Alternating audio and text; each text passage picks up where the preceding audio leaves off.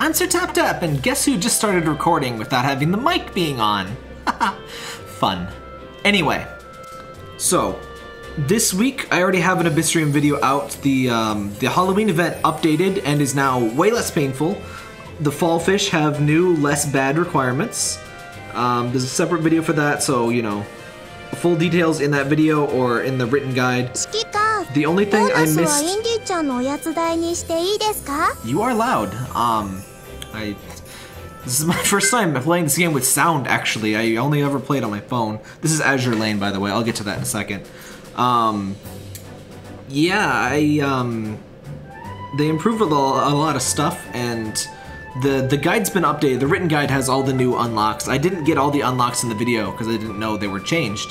So, as always, the written guide is really the best way to check stuff out, in my opinion. But yeah, that's pretty much AbyssRium for the week. Already did a video. So I've been playing this game because in just a little bit, in fact, I just got this for the, I just put together a thumbnail, so I have this promo art from them. There's gonna be a Neptunia crossover, which I never wanted to play. I never really got the appeal of the Boat Ladies games, which is apparently there's multiple Boat Ladies games. And so this is not the first Boat Lady game, but the second Boat Lady. This is the Chinese Boat Lady game. The other one is the Japanese Boat Lady game. Very different Boat Lady games, obviously. Do not mistake your Boat Lady games as a cardinal sin in the boat people. In boat people culture, that is considered a dick move. But yeah, there's a Neptunia event, crossover event, starting Thanksgiving Day, apparently. So I won't be streaming on Thanksgiving Day for, you know, obvious reasons.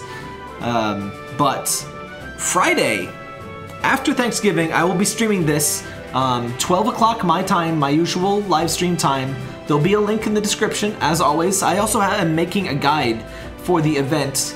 There's already some info out from the Japanese release, but I'll try to make that a nice little guide for those of us who only played this game for the Neptunia crossover, like me, so you know, you can get quick started and hopefully get the characters. The characters are gashapon, so I might not get the people I want and just like rage quit the game forever because I only wanted it for that.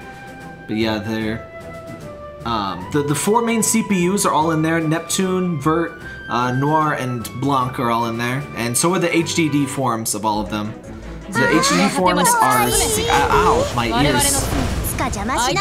Ow. Okay, this game is really loud. Okay, how about that? That's better. Wow.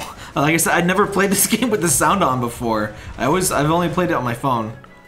I always feel so bad for people who make music for mobile games, because like 95% of people are almost never gonna hear your music. But yeah, the four main characters in there, so are the HDD forms. The HDD forms are super rare, which is the top rarity tier, and the one I've never gotten a single super rare.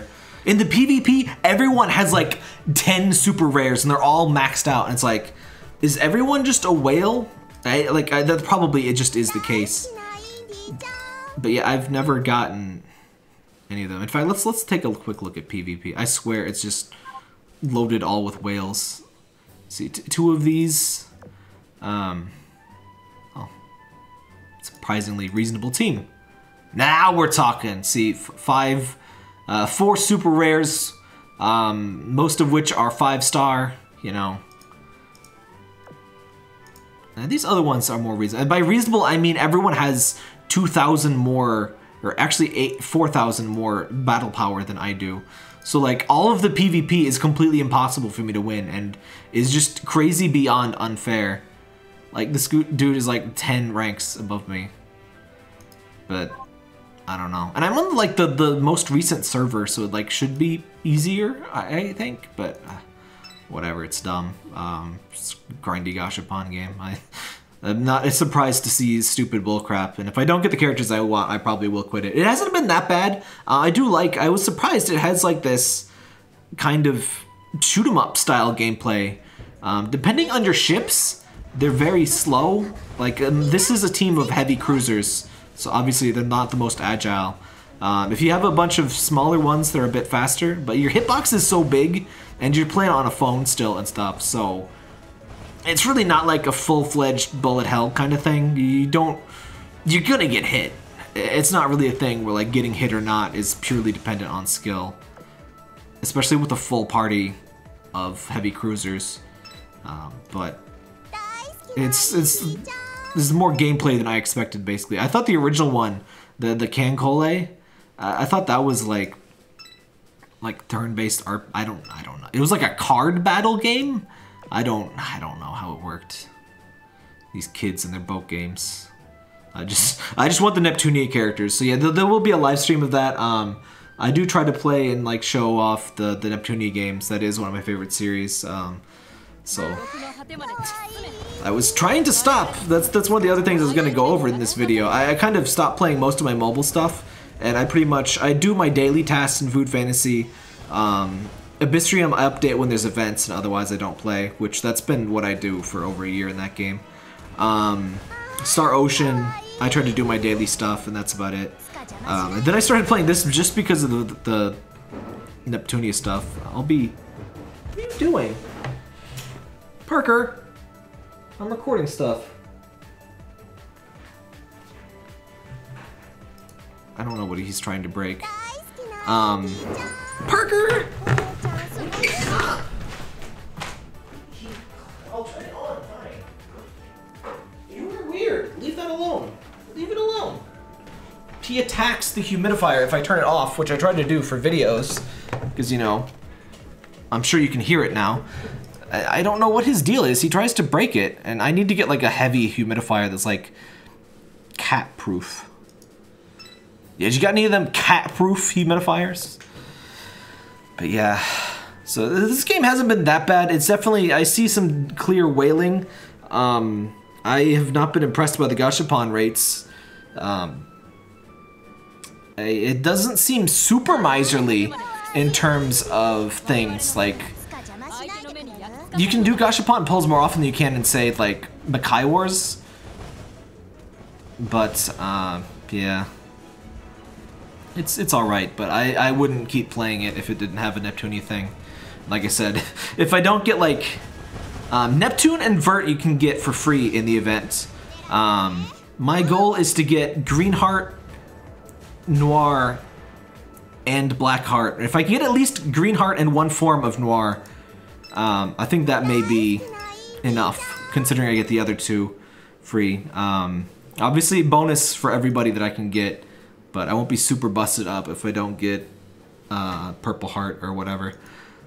But yeah, we'll just see what we get, I guess. Yeah, link to the stream will be in the description. I forget if I said that. And I am also making a guide. I think I did. Yeah, I did say that.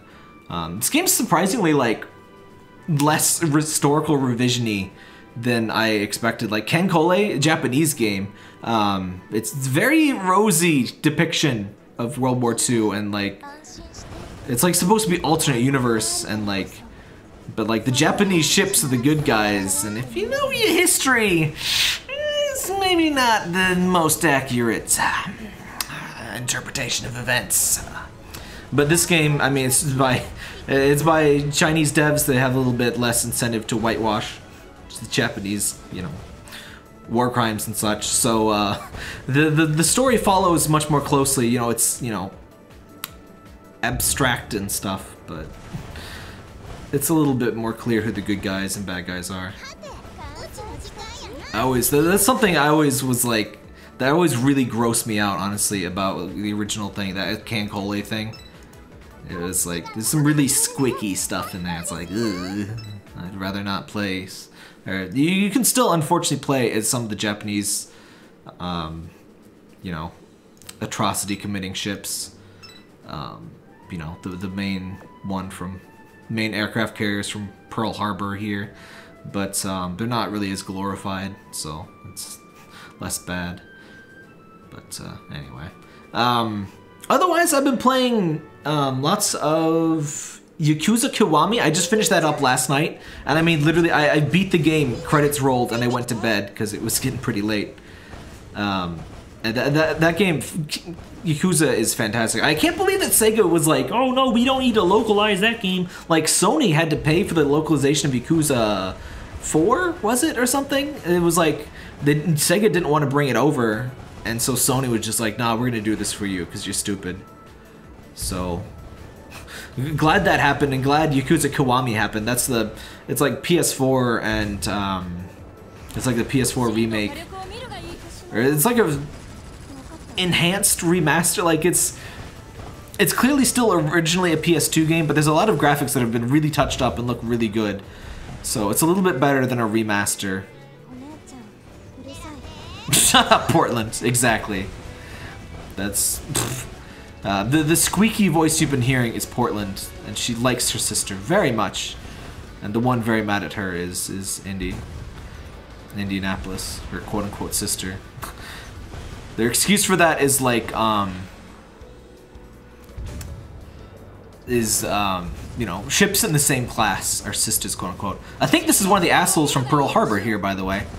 Akagi? Agaki? Akagi, yes.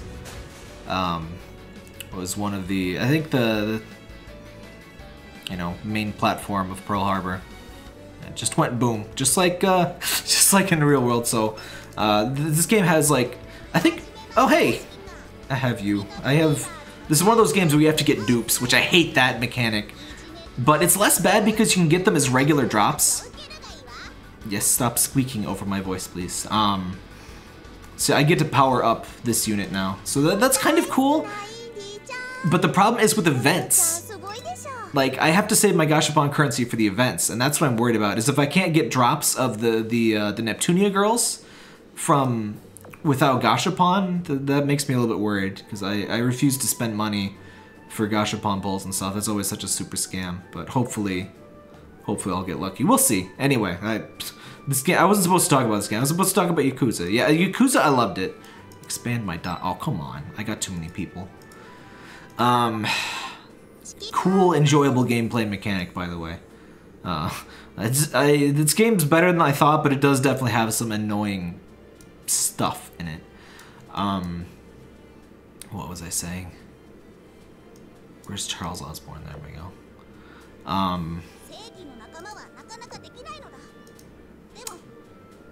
But yeah, Yakuza was great, and I was expecting, like, there's 6 games plus Yakuza 0. There's 7 games in the main series, I guess.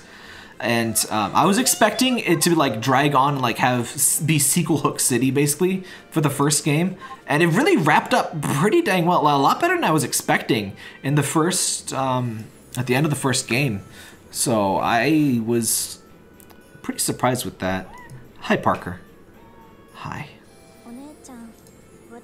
Indy's one of the one I've been using the most. Moo. Moo, moo, moo, moo. Moo.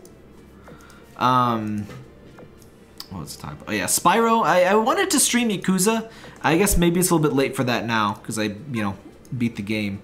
But it was really good, and you know, I might stream. I might get Yakuza 0. I might not just yet though, because like I don't want to burn out on it.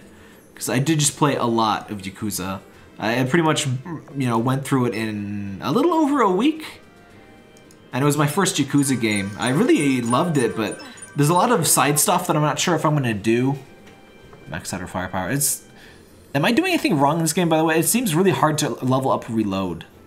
I don't know if I asked him to stream. I always figured I was like the only person in the world not playing these boat girl games. And then I was asking in the last live stream if anybody knew the game like and could like help me out a little bit, and nobody played it. I was like, oh, of course. Once I finally pick one of these things up, no one plays it anymore. That's expected. Yeah, so that's been Yakuza. Spyro, I had such bad luck streaming Spyro. It's a really great remake, and it's really accurate, like, gameplay-wise. I think glides in Spyro 1 are slightly harder than they used to be, but it may just be my skills being rusty. I beat Spyro 1 yesterday, and had a blast, or was it Saturday? I beat it pretty recently. And And the trophies are pretty cool in those games. There's some little extra things that you can do that they put in. They're called skill points, kind of like Ratchet and Clank. And you can unlock some like production art, concept art in the game. So it's a cute little addition. I always like when there's little additions like that in remasters. So yeah, I've been, despite me playing this, like I said, I'm only playing this because of the Neptunia crossover. I was trying to cut down on all my mobile stuff so I could focus on, I got a bunch of regular games. I got a stack of PS4 games right over here to my immediate right. I need to get to some of that. I got a bunch of games I wanted to do videos on, and so I'm kind of taking a break from the mobile stuff, taking a break from streams as well. So there's gonna be less streams this month. I'm still gonna be streaming, like I said, Friday. I'm gonna be streaming. I think it's December 1st is our next Patreon live stream chat, and we might do a drinking game for that one again because that was really fun. So if you're not a patron yet, the way it works is anybody who pledges any dollar amount, even just $1, as long as you're an active patron on the day of the live stream, you can join in. You call in a voice chat in Discord, and all you need is a microphone and the ability to watch the stream. And that's basically, watching the stream is basically optional, but obviously it helps a lot.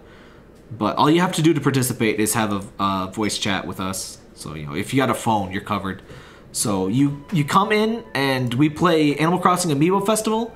It's a board game, and basically I just roll the die, and if there's a decision that your character needs to make, I'll ask you. It works really easy even without, you know, if you never played it before, you can totally hop in. We do a drinking game where if something bad happens to your character, you take a drink, or everyone's assigned die, and when you get a die, when a die rolls and matches your die, you have to take a drink. So, and obviously the drinking game is optional. If you're a minor, don't do it. If you don't drink, you don't have to. Or somebody drank seltzer water and they hate seltzer water. So if you want to do something like that, like if you want to like get like just a big raw romaine heart and just bite into it like a corn on the cob, or you know, something stupid like that, feel free. Or just, you know, play the game like normal. You don't have to. But that was really fun last time, so I'm looking forward to this one. It's one of my favorite things to stream. And we do that the first Saturday of every month at 12 a.m. or 12 p.m. my time at noon. Hi, Parker. Mew. So that's coming up, and yeah, I just kind of needed to take a break, finish some stuff, and I've been enjoying myself. Like I said, Yakuza was fantastic. Really enjoyed playing that. Spyro has been really good. And I have a bunch of other weird little games that I need to get to and do some videos on. I've been kind of behind on doing regular videos. I did a lot of streams, and I enjoy the streams too, but Mediacom makes it very unfun.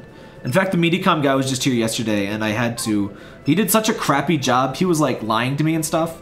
He just did such a bad job. I had to tell them on Twitter that, hey, could you not send that guy next time? Because he did not know what he was doing and was kind of an idiot and a jerk, and like, it was really bad. It was honestly the worst I've seen like every technician they have at this point. They've sent like, it's been over a dozen times this year alone. I've met all of them now, and this guy is not good. But pretty much that's the week. Some actual work has been going on in my house, which is just a freaking Christmas miracle. Hopefully, maybe I'll get my second floor that I was supposed to have 6 years ago at some point. But yeah, my house has an unfinished second floor, and it was... Ugh, get your tail out of my face. It's supposed to be the landlord's, like, you know, number 2 or 3 priority, you know, just a little bit, you know, you'll just wait, you know, just a few months, it'll happen, blah, blah, blah. That's the whole stupid crap, don't even ask. But yeah, generally things have been great, just maybe a little bit less content here on YouTube, just to chill and relax, but, you know, everybody needs to recharge sometimes. There'll still be streams, there'll still be, if something big happens in AbyssRium or Food Fantasy, I'll still stream. And I'll probably be starting to record some videos over this nice long weekend. Hi, Parker. I was trying to think of some Thanksgiving-related games. I was thinking of doing Night in the Woods. If anything's fall-related, Night in the Woods is. But I figured, you know what? I should take a break. And then the Neptunia crossover thing happened anyway, and I have to stream on Friday. But that should be fairly quick. Whereas Night in the Woods is like a 12-hour game. or like 10 hours or something. It would be multiple streams, multiple very long streams. So I don't want to dedicate to that right now. I do want to stream Night in the Woods. I will stream Night in the Woods at some point. By the way, part of the reason I've been able to play this game, just the auto button is a lifesaver. If you haven't noticed, I have not been actually playing the game. The best kind of, if you're gonna make a grindy, you know, annoying free-to-play game, at least have that auto button, you know? I do appreciate that. That's pretty much the only reason I still play Bakai Wars 2, is because I can just pop in, use my stamina in like 10 minutes in a loop on auto, and leave. It's such a low time commitment. I like that in a game like this. But yeah, that's pretty much the week. You got any final comments, Parker? I see, thank you. Speaking of comments, I mentioned this in the AbyssRium video, but let me just say, I read all my comments, and I want my comment section to be something that people feel like they can post a comment in there. It's not just screaming into the void. It's not just a trash fire. So if people post first comment or just like random garbage, that's going to be removed, and you might get a ban if it's just like obvious low effort trolling. If I just decide that, hey, I'm not getting any benefit from you posting comments on my channel, you might just have to leave. And it has to be like that because I want people to read the comments on my videos and be like, hey, I did not waste my time here. People are having an actual conversation here.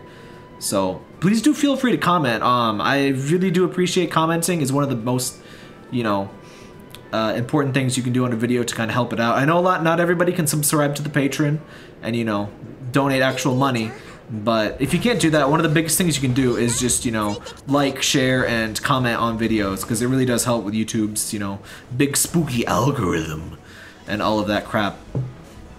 But make it a real comment, don't just be like, first, because I read every comment, and I want people to feel that my comments are a place where they can actually discuss the game or topic at hand, and not just feel like they're in a pit of like poop-flinging monkeys. So, you know, fling some nice, reasonable comments, not poop. We don't need any poop, okay?